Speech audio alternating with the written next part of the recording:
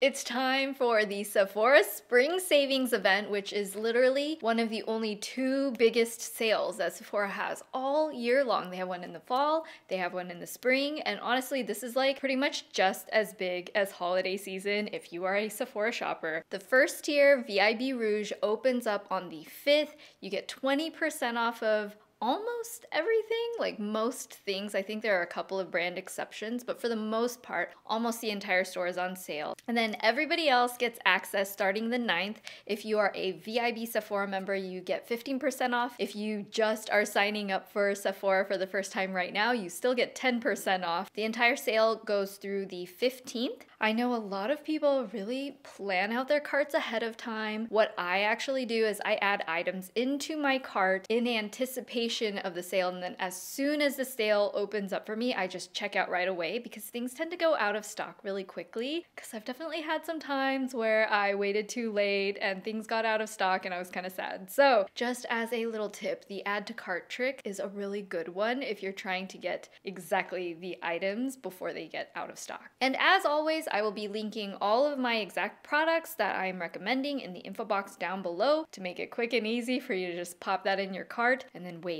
for the sale to start. So I really hope this top recommendations list from Sephora is really helpful for you, because I've tried so many products. There's just so many recommendations that I love to share. Okay, let's go ahead and just hop right in. Let's get started. The first item I wanted to recommend is probably my new favorite go-to foundation. It's from Haus Labs. I love this foundation. It's, I would say, a modernized foundation formula that really looks so good on the skin. In terms of coverage, I would almost say this is like medium buildable coverage. You can definitely have full coverage with this, but it doesn't feel as full coverage. I feel like if you just do like one layer, you do get quite a lot of coverage, but you just don't have to use a crazy amount. It really spreads quite well. Sometimes choosing the colors can be a little tricky. When I tried to just choose based on the description online, it was way too dark, so I actually had to go in the store and color match. The one that I came home with is 190 Light Cool. A little note about Haus Labs foundations: their cool is actually warm. Their cool is yellow based, and I think their warm is more like pink peach. So don't necessarily just go by the name. Definitely swatch it, try it out, do your research, or if you're close to my skin, just get this color. The next product I wanted to recommend is a concealer. Now, this is one that I think a lot of people have been talking about, and it's definitely my new favorite concealer. Once again, I think it's also what I would categorize as like a newer formulation.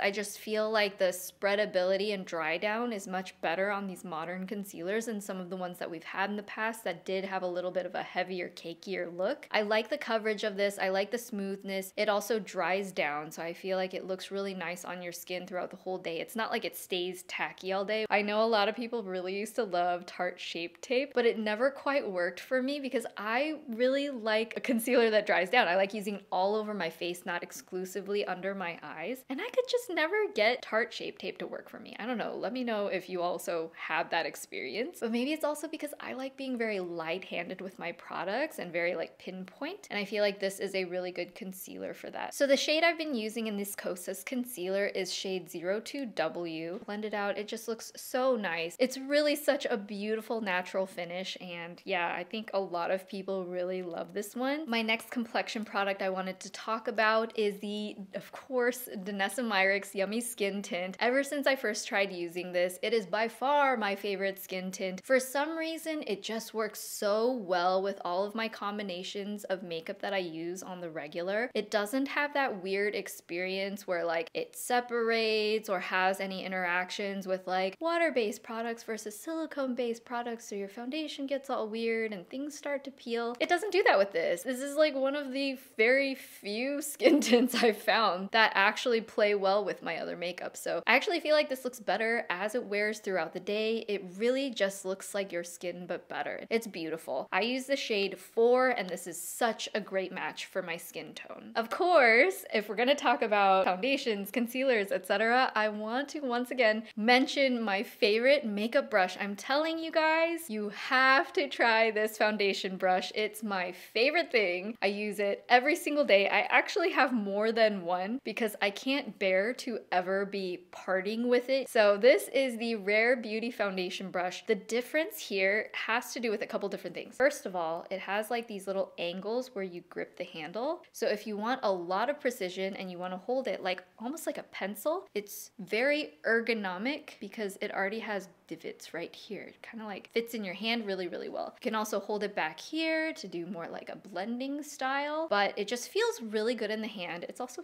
beautiful, of course. The bristles themselves are very dense and it has just enough curve to give you the perfect blend, and then it's really super soft. It just does the best job of blending in my concealer, my foundation, my liquid blushes with no streaks. It just really blends everything to make my skin look almost like it's airbrushed. You just have to try it. Trust me on this. This is the best foundation brush. I don't think this brush is like super like viral hyped, but it should be. It's my favorite thing. For setting powder, I once again will have to mention my Givenchy Prisme Libre. I love this setting powder. It's a little bit more on the pinky side. It has 4 different colors. The shade name is Voile Rosé. So this is kind of like a pinky tone shade. There's actually 4 different pinky shades. It's like pinky, peachy. You basically mix them together. I just love how finely milled this powder is, how when I put this on my face, it just erases all of the pores. They just go away. And it actually does a really, really good job setting your makeup. So as the day goes on, it's not like you have just like tons of oil and grease pop through within like an hour. I feel like it really does a good job setting everything and just perfecting everything. So I've been very pleased with my purchase, and yes, it is a little bit more on the expensive side. I always wait for these kinds of savings events to really spend on one of these products, because honestly, there's so much powder in here. It takes a long time to go through. It also has a very subtle scent, a little bit of like a pleasant, nice, light perfume scent. I've been really, really enjoying this. This is my go-to powder. I don't even grab my other ones anymore, and I've been super pleased with it. Plus, the pink has a nice, very subtle brightening effect, especially on the under eyes. Moving on to some color, let's talk about blush. Obviously, everybody is going to be talking about the Rare Beauty blushes, but specifically, I wanted to recommend this shade. This is my favorite one that I pretty much just use constantly. It's really, really good because you only need just the tiniest amount, but it just blurs out to this beautiful mauve kind of rose shade that I think is super flattering. This would actually go very nicely on a wide range of skin tones. Little hesitation is if you're quite fair, if you're like very, very much lighter than me, I would instead go for Hope, which is kind of similar, but just like slightly 1 to 2 notches, not as dark as this one. But even this one, it's more like a natural mauve-y tone. I could just use this every day and it would just match everything all the time. It's a really great my cheeks but better, like matches your MLBB everyday kind of blush. I've always appreciated the packaging. See how it's kind of like a flat disc? It makes it super easy to open up. So if you have any like hand or joint issues, this is a really good one to try. Let's move to the eyes. This palette is from Danessa Myricks. It's the Groundworks palette. So what I really, really love and think is so innovative about this product is it's very multi-dimensional because every single shade has a pomade side and a powder side. It's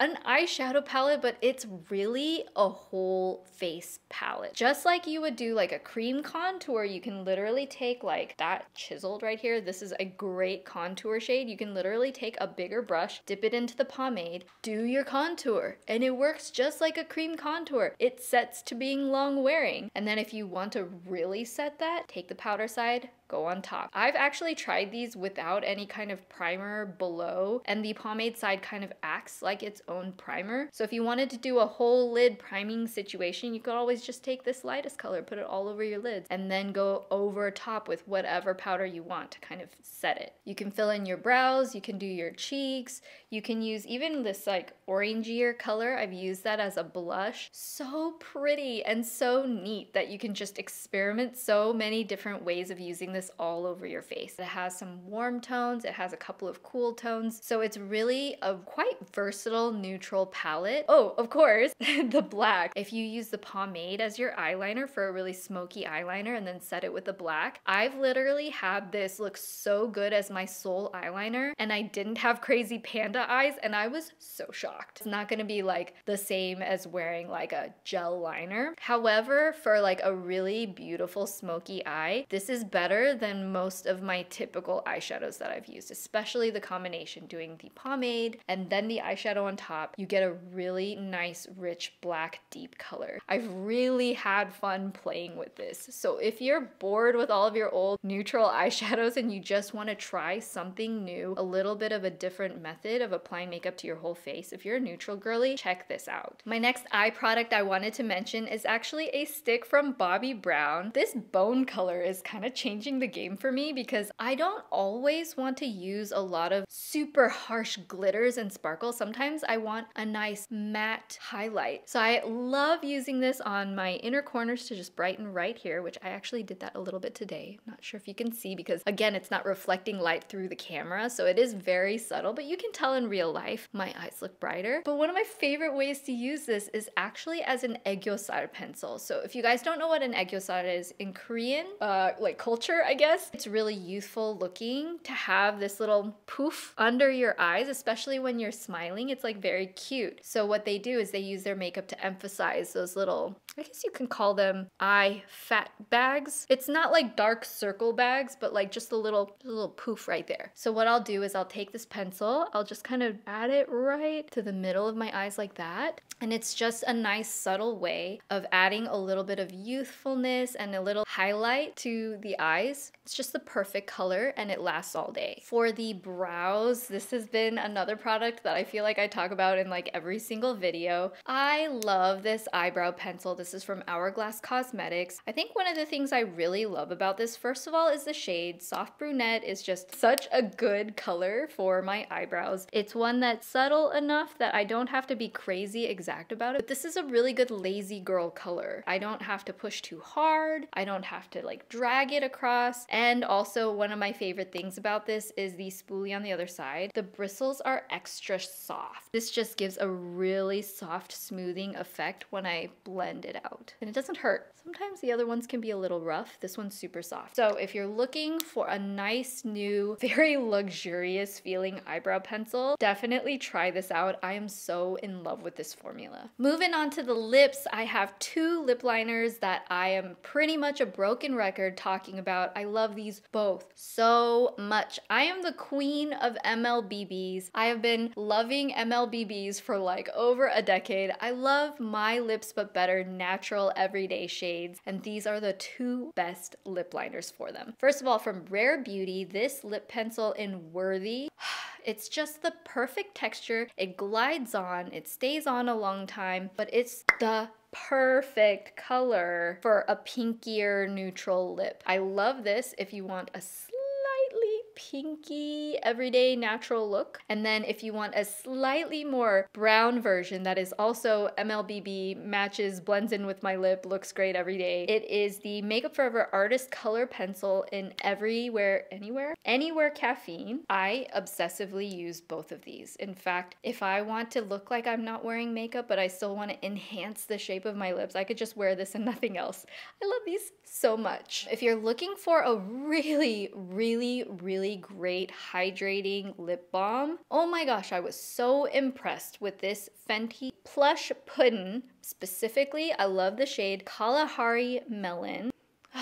The melon scent reminds me of like Asian candy. Do you guys know what I'm talking about? Like the plum candy? It just has a certain particular fruity scent that's super nostalgic to me. It's so delicious and juicy. Plus this actual formula, this feels so lush and plush on the lips. It makes my lips feel so hydrated, and the gold glitter is so pretty. It's so pretty. pretty. You guys that have like husbands and boyfriends that are super particular about their lip balms, the original version is also really nice and does not have any glitters in it. But for the makeup folks out there, the glitter in this, the combination of how hydrating it is, the scent, the yummy, delicious juiciness of it, oh, it's so good. Once again, I'm gonna talk about Rare Beauty. This is the tinted lip oil in the shade Hope. I have a lot of people ask me, okay, for the tinted lip oil, what shade should I get? My general consensus for these tinted lip oils is the ones that tend to be lighter on the gloss scale don't have as strong of a tint. So if you want a stronger, long all day lasting tint, go for a darker shade and just know that when you apply it, the gloss on top is gonna wear off fairly quickly. But if you want more of like an everyday shade, knowing that the tint underneath isn't necessarily going to last all day, that's kind of the compromise. So I personally liked landing somewhere in the middle. Hope is one of those shades, those in-between shades that does give you a little tint, but is still a nice, natural, everyday pinky color. See, I feel like the gloss itself really does kind of remind me of that like bunny tongue kind of gloss color. Such a cute pink. I love this so much. I wear it frequently, almost every day. So if you're looking for the right shade and you have kind of a similar skin tone or coloring to me, this is a really good one to kind of start off with. But if you want a like all day lasting shade, I would just go for one of the darker colors and then just wipe off your lips right away. You got a tint. Speaking of gloss, we're gonna go back to Fenty. I'm telling you, this particular shade that Fenty recently came out with, Fuchsia Flex, is going viral. Literally, people are doing all different kinds of combinations. This shade, I know it looks intimidating, it looks very dark, but on the lips, this is so gorgeous, especially if you kind of do the whole dark lip liner, kind of ombre from the edges in kind of appearance. I don't have a dark lip liner on me right now, but let me just show you the color of this actual gloss. So pretty. And the thing is, this has hollow glitter inside. Did I mention that? That pinky, but just on the edges, you get like that gold olive green shift to it. So when you move, it really pops on your lips. Ooh. That's what makes this stand out so much. Super, super pretty. This one I'm gonna put on high alert for selling out. In terms of lipstick, you know, I'm not gonna pass up this opportunity to share with you my favorite lipsticks of the moment. They are from YSL. They're the Candy Glaze lipsticks. They're basically like a really opaque lip balm. It's almost like a super shiny plush formula. I'm gonna use that Makeup Forever lip liner again. So my top #1 MLBB shade is definitely shade 15. It literally looks like my lip color. It's like a warm muted rose. See exactly what an MLBB needs to be. So pretty, so hydrating, so plush, and something about this formula makes your lip lines not look as prominent. It literally just feels like the best lip balm on your lips. I would just say don't push the lipstick too far up because it is so melty. You want to be able to have control over it. And then I love this so much. I have a second favorite shade. This is shade 13. It's a little bit more of a pinky color. Is that not the prettiest spring summer pink? Just like an everyday wear with anything kind of pink. Oh, and did I forget to mention, YSL lipsticks have the most amazing melon scent. I have a thing for melon scents, apparently. For perfumes, I wanted to also remind you that perfumes are on sale. They are a pricier item, so I definitely always wait until a good sale to purchase them. This is my current favorite. It is Gucci Flora Gorgeous Gardenia. I'm not a huge like super heavy floral person because a lot of scents just turn into baby powder on my skin, but this one doesn't. It is the most beautiful, light, gardenia, jasmine, clean kind of floral. But then on the dry down, you just also get this hint of pear. It literally smells better as I wear it throughout the day. I've had friends say that they like associate this scent with me now, which I feel very flattered by because some of my older fragrances that I loved so much just didn't last on my skin, but this one does. If you haven't smelled this, go into your Sephora, take a little whiff. But also when you're trying out fragrances, ask them for a little tester, try it out on your skin and see how it works on your chemistry, because that is the real tell. Not when you first put it on, not how it smells on a piece of paper, but on your actual skin. That's where the magic happens. For me, this bottle is magic. And would it be a proper Sephora recommendations video if I didn't remind you that these very, very expensive Dyson tools are actually on sale, which they rarely ever are. I'm just a little bit low-key jealous because my versions are gray, and this year they have the cutest pale pink with rose gold.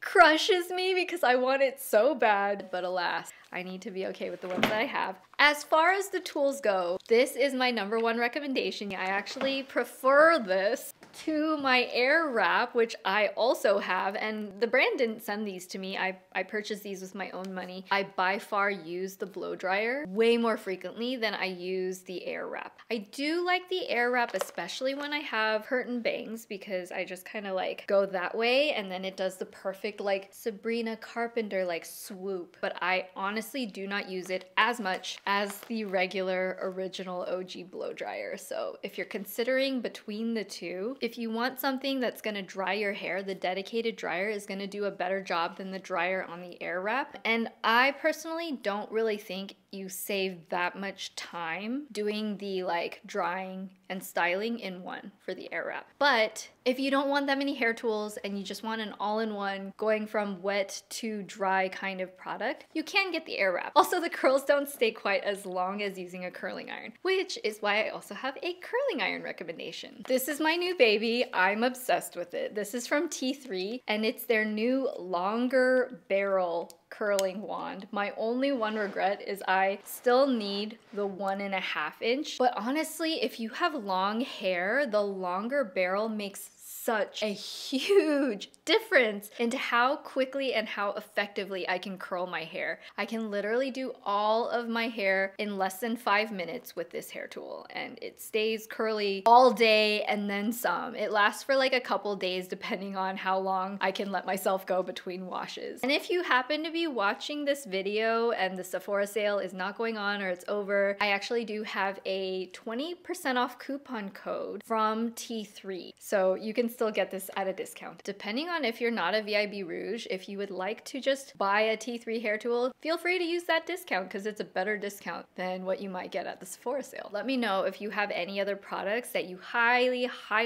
recommend that you're for sure buying, because I am still putting my own cart together. I'm gonna be doing a couple other shorts about like what's in my cart too, so stay tuned to the channel and watch little shorts. So if you enjoyed this video, please hit that thumbs up button. It really helps me in the algorithm. And feel free to turn on that notification bell so that you know when my future videos come out. I love you guys so much. Subscribe to see more, and I will see you in the next video. Bye!